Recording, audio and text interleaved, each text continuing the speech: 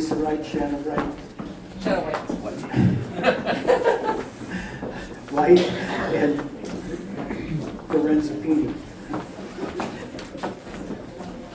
I read it right, I didn't think.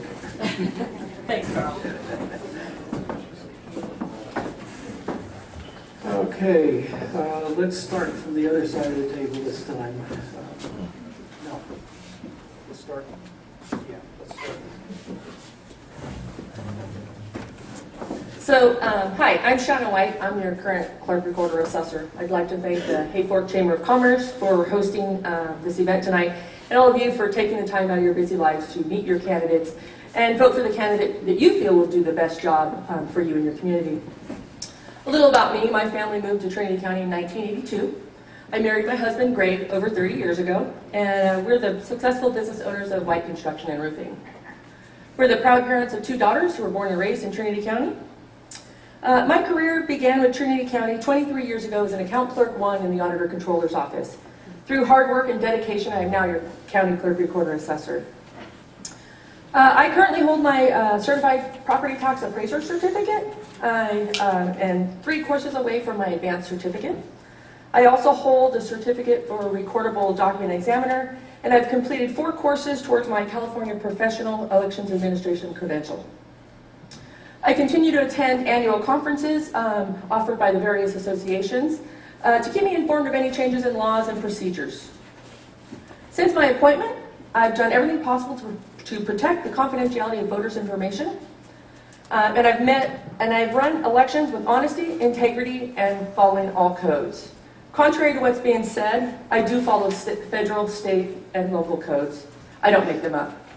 A few other accomplishments I've had. I've increased the office hours from 3 hours a day to 6 hours a day. I've implemented the ability to examine official records electronically. And with the assistance of the Treasurer Tax Collector, we can now collect fees with credit cards. A little bit about my team. I'm very proud of them and the customer service they provide. They're hardworking, knowledgeable individuals that make every attempt to ensure customers' needs are met. And this is proven by the forms that are sent in and signed that the customers fill out and turn in.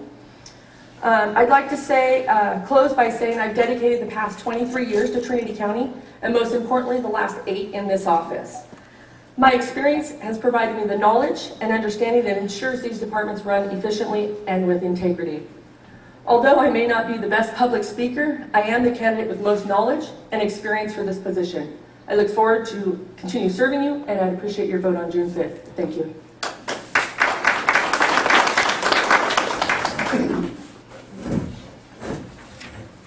Hello everyone, I'm Lorenzapini and I live here in Hayfork, and I have spent the last 12 years fighting for our rights and freedoms. Our right to liberty and the pursuit of happiness is constantly being threatened by officials who believe that the people are not capable of governing their own lives. This needs to change, and it needs to start at our elections. Making sure that our elections are honest is the first step to ensuring our liberty. The second step is to involve the public in every aspect of the electoral process.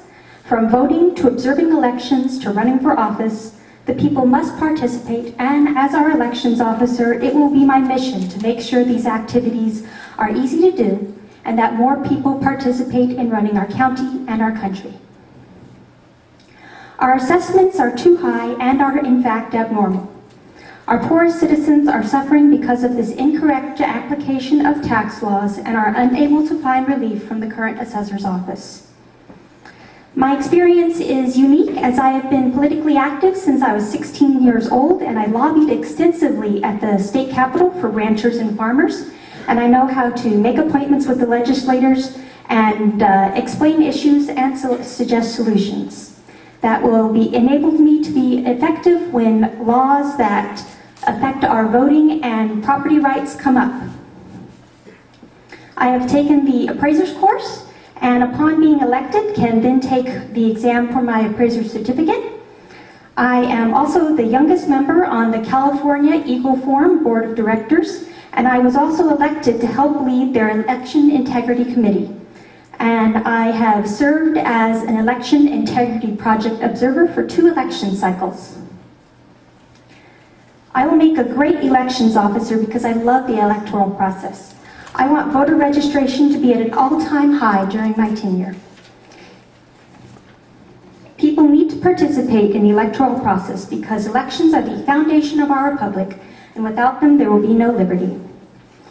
Some of my goals are the registration of all high school students that are old enough to vote, and I hope to have an optional class so that they can learn about the electoral process and their rights as voters. I want to reopen our polling places because closing nearly all the polling places has added to the disenfranchisement of voters.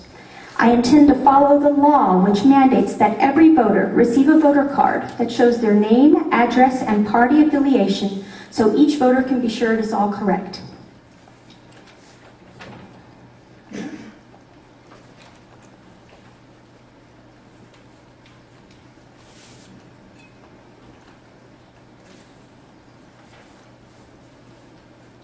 Please join me in giving Trinity County back its prosperity by voting for me so that we can live our lives knowing that there are people who will fight for us and that we can fight for ourselves. Thank you.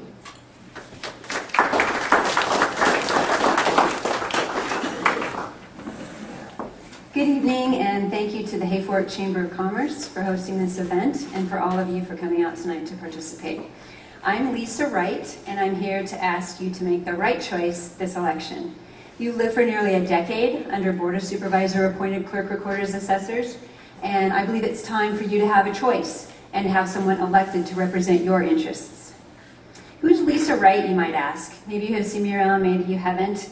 Well, let me take you back with me to the third grade library day when I was searching out the next biography on an American president. I couldn't get enough. By the time I was in the 6th grade, I thought I was going to become the president.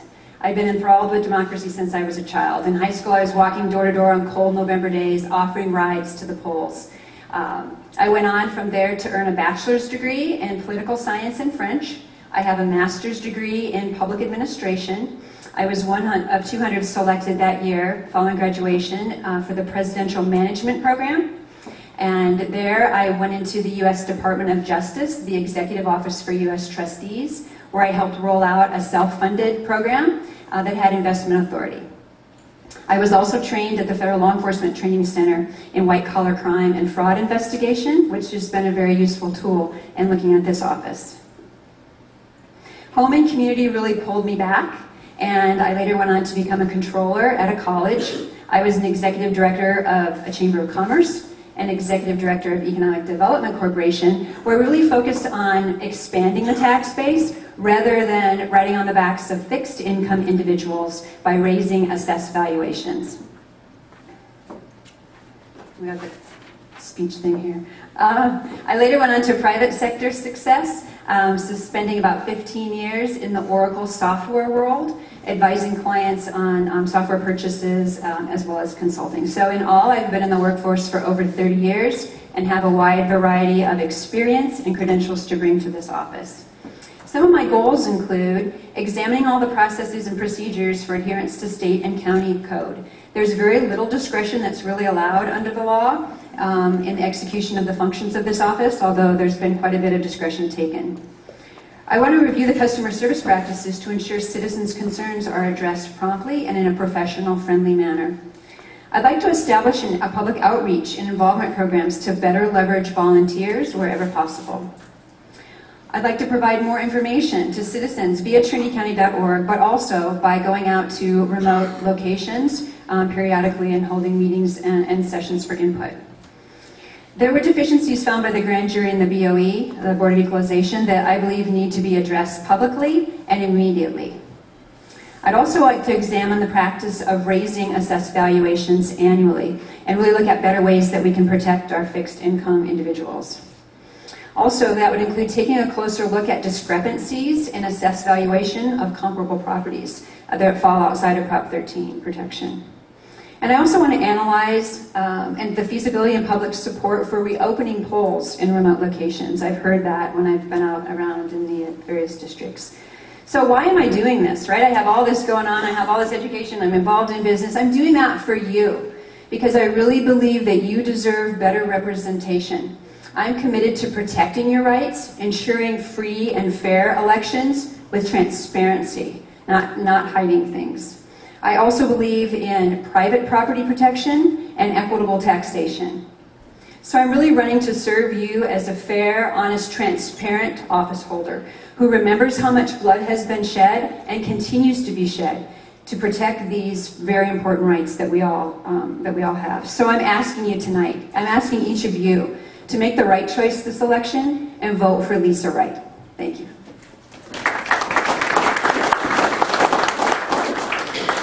Thank you, ladies. Got a substantial pile of questions here. How can we make the voting easier, especially for people who have language barrier? That's a good question. Language barriers definitely come up in our area with the multicultural nature of our citizenry. I do know that it would be very helpful, I believe, when we have predominant populations of different ethnicities that we provide translators. I also know that the Secretary of State provides ballots in different languages, and that could be very helpful to our variety of population here. In the 2016 election, several Hmong individuals actually went to the elections office and tried to volunteer as poll workers to enable them to help their fellow countrymen have an easier time voting at the polls because they realized that there was going to be an issue. The elections office refused their help. I would not refuse their help. I would also make every effort to have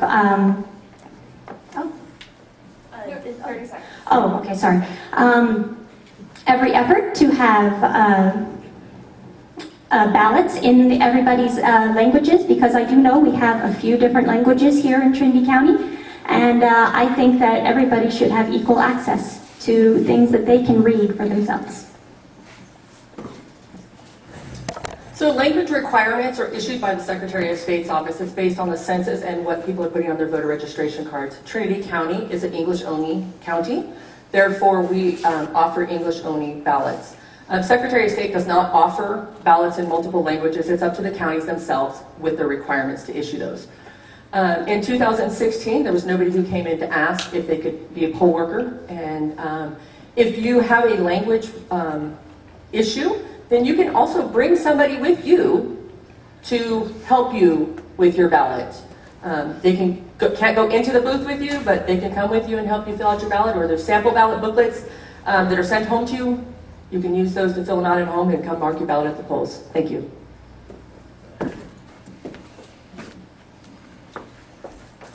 What are the functions of the clerk, recorder, assessor office? Start with you. Okay. Well, the assessor is responsible for determining the assessed value of taxable property in Trinity County. The clerk, which includes the elections officer, is to run elections, register people to vote, and maintain voter registration files. The recorder files and preserves documents for land titles in Trinity County, as well as those having to do with liens on land. And in addition, the recorder issues marriage license, performs civil ceremonies, registers birth and death records, and files fictitious business name statements. That's a very complete answer. Thank you, Forenza. I really have nothing to add. So the clerk recorder's office is where you could get your certified copies of your birth, death, and marriage certificates. It's where you would file your license to get married. It is where births are registered. It's where deaths are registered. It is also the office where you would record any document to put the public on notice that a transaction has happened with your land. The assessor's office is the office that assesses values on properties. It is the office that It is the office that sends the values to the auditor's office so that they can then apply tax rates, and they send it to the tax collector so they can collect taxes. The elections office is the office where you register to vote, and we run all elections. Thank you. Next question. What is your current employment? If elected, will you continue this employment? Well, I wear a variety of hats. I have a number of businesses. One is Clariance Consulting, LLC. That's around the Oracle consulting experience that I mentioned in my opening. I also am the CEO of a new corporation we just formed in February. It's called Flora, and we're a business admin platform providing payroll, HR, marketing.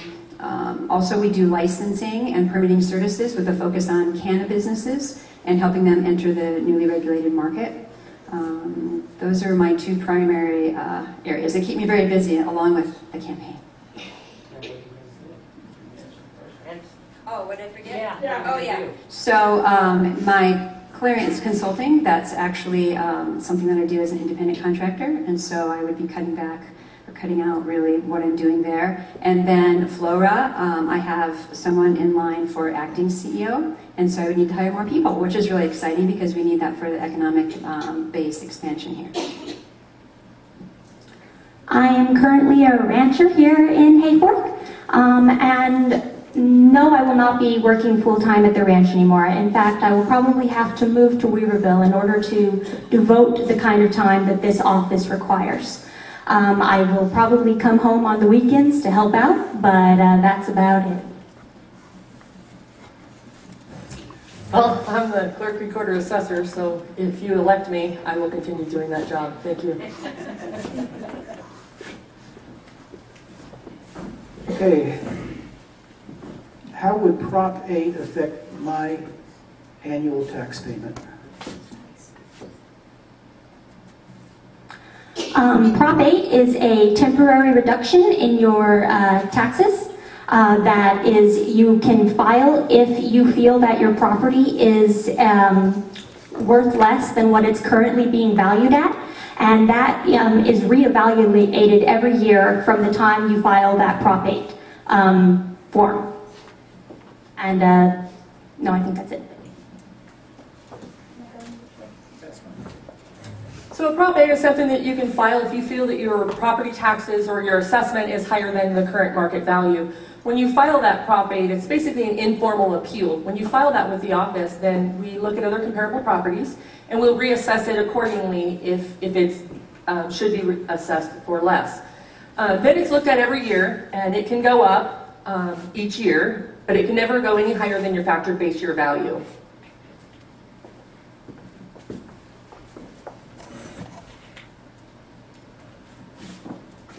Well, again, the opponents covered it quite well. It's not a subjective answer, but what I would advocate is that we promote that availability more to people so they understand that there is that option. So if they feel that the assessed value is way over the fair market value, they understand, and there's a simple process that they can take a look at how they could utilize this particular protection.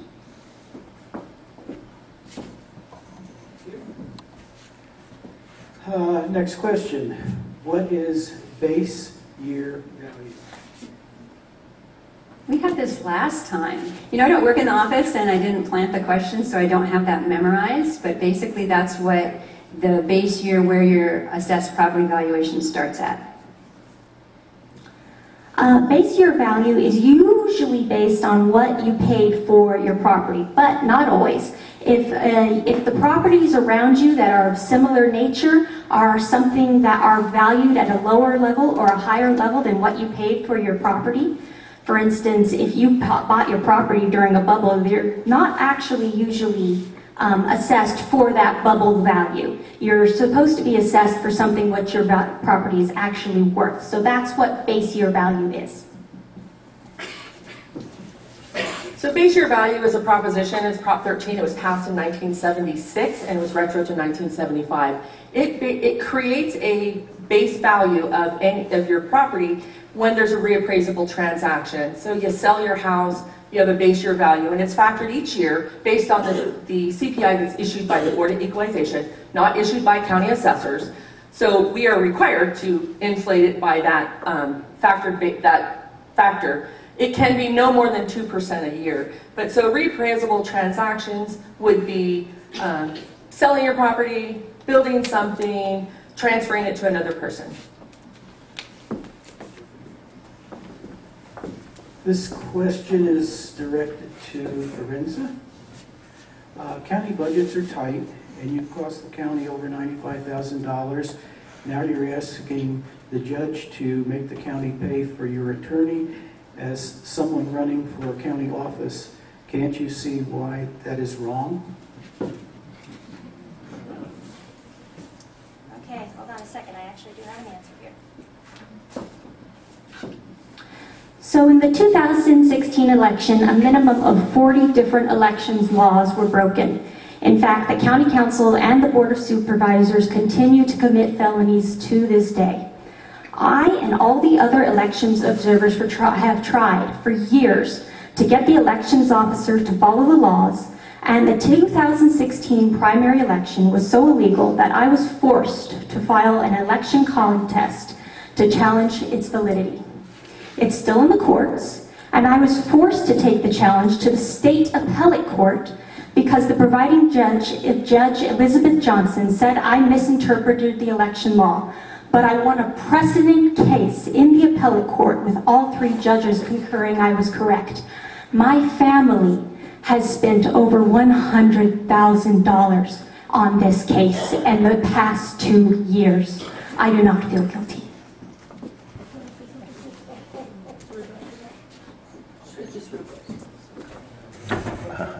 So there was a complaint to the Secretary of State's office in regards to the June 2016 election, and the letter that came back to the complainant was there was no evidence of criminal election code violations. Thanks for submitting your complaint. Unsigned.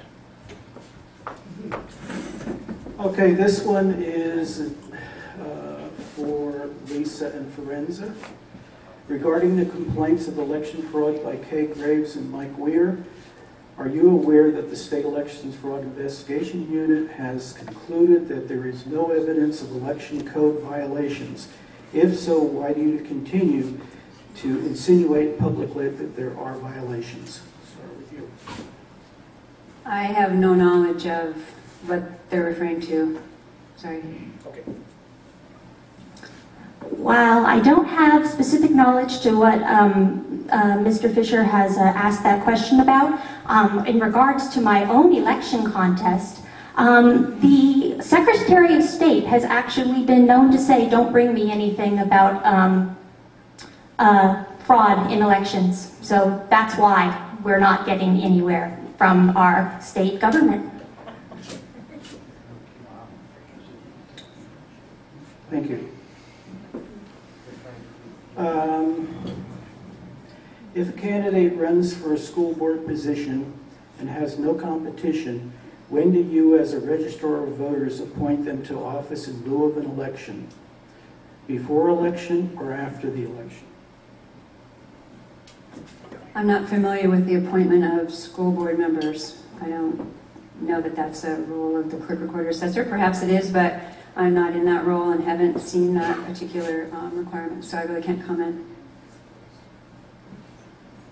I'm afraid I don't know the answer to that question. I'm not sure it's pertinent. If it is something that we do, I would assume that it would be after the election is held, just like any other appointment, because the space usually comes up after the election is over. You know, when you're elected to something, you don't take over the position the moment the election is over. You take it over in January, usually, unless it's a special election to quickly fill up a vacant seat. The elections official does not appoint anybody in lieu of an election. The elections official certifies an election and sends information to the particular boards that have the jurisdiction over appointing individuals to boards. Thank you. I'll just add, for those that you want to know, it's the Board of Supervisors that makes those appointments. This is for Shanna. How will you ensure that voter ballots are safeguarded and do not go missing? Mrs. White, how were ballots lost, destroyed from 2016 general election and not preserved for 22 months? This is part of the frivolous lawsuit that's going on. There are no ballots that were lost or destroyed from 2016. They're safe kept in our storage area. We do have procedures in place. We have locked cabinets that ballots are put in when they come in. When we receive them from our printing vendor, they go in a log cabinet. When they come in from the mail, from the vote by mail voters, they go in that cabinet. They come out for the apps board to process them. So there's really hard to lose them. And as for them being destroyed or thrown away more than before the 22 months is up is not true. Thank you. What is your view on the requirements of Proposition 93 on ballot measures? 39. Yes. I do that all the time. You're supposed to know. Yeah. So Proposition 39 was actually approved by the voters to change the 55% or change the 67% threshold for adopting school bond measures and lowering that to 55%. There are several qualifications that also kick in order to allow that lower 55% threshold. That would include the local school board has to vote by a 2/3 vote. Also, it needs to go on to a statewide primary or general election, or a regularly scheduled local election, or a statewide special election. So there's some certain qualifications to get that lower threshold. Everything is as Lisa said. As long as all of those rules are being followed, I have no problem with something that the public voted into place. So I'm pretty sure this question was put out there because of the Measure J bond that you folks passed in the November election. There's a current lawsuit costing the county thousands and thousands of dollars that Friday hopefully will prevail and it'll be over with spending money. It was a regular scheduled election. The voters passed it by 65%. Therefore, it was legally on a ballot. And hopefully, like I said, Friday it'll be over and the Mountain Valley Joint Unified School District can sell those bonds and fix the mold issues they have at Hayfork High School. Thank you. Thank you. What is your view on the limitations that Prop 13 place on assessed valuation of property? Well, I personally love Prop 13. I am a big supporter of the state of Jefferson, so we are taxed enough already. And Prop 13 prevents the state or the county from raising your taxes by arbitrary amounts every year. The maximum amount that they can raise that tax is 2%, and if you do not have to use that entire 2% in the raising every year. But yeah, it's a fantastic law. I'm a great supporter of the Howard Jarvis Taxpayers Association, which are the ones who put that through.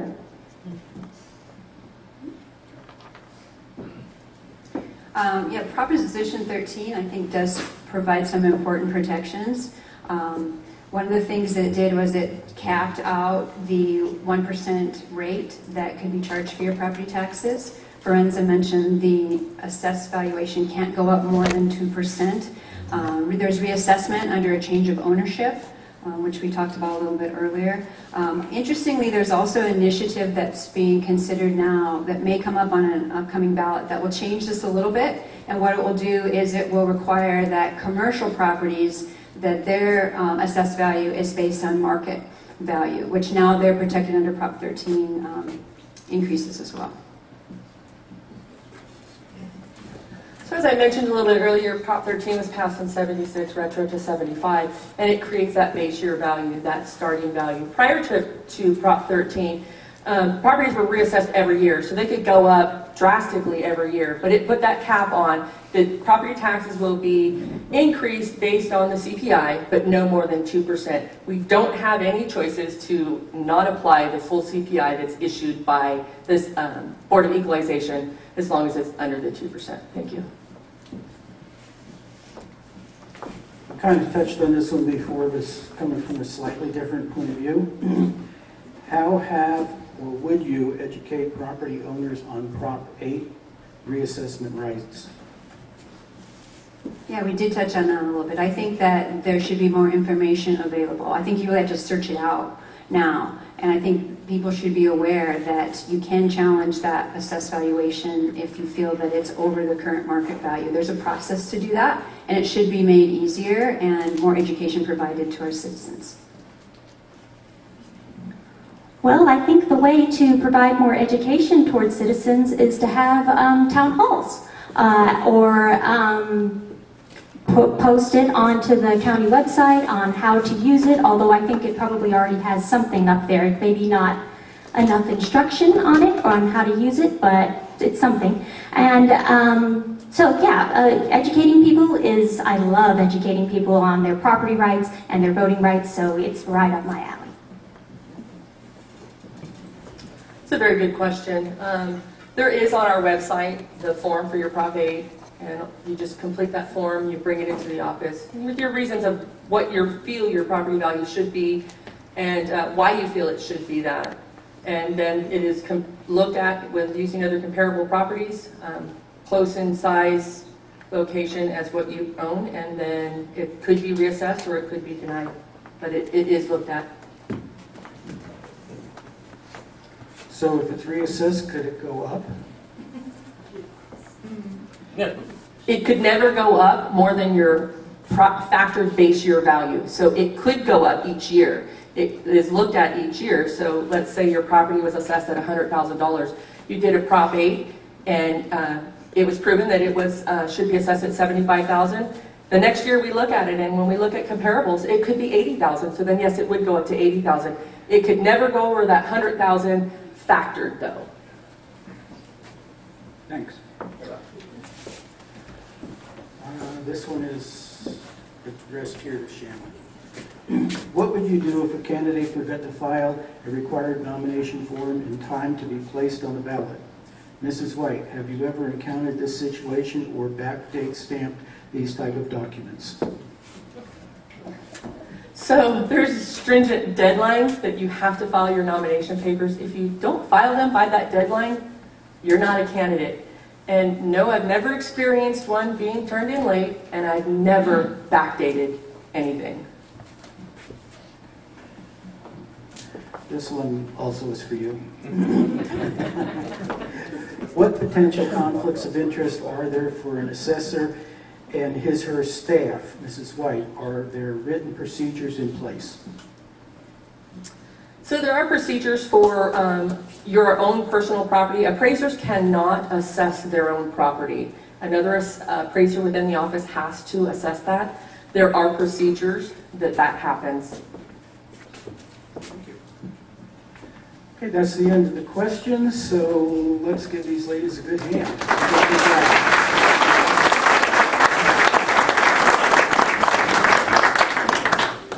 Now, you want to continue with the sheriff coroner right now, or do you want to take a stretch? Or Yeah, let's stretch. want to do a stretch? Okay, let's be back in 5 minutes. That's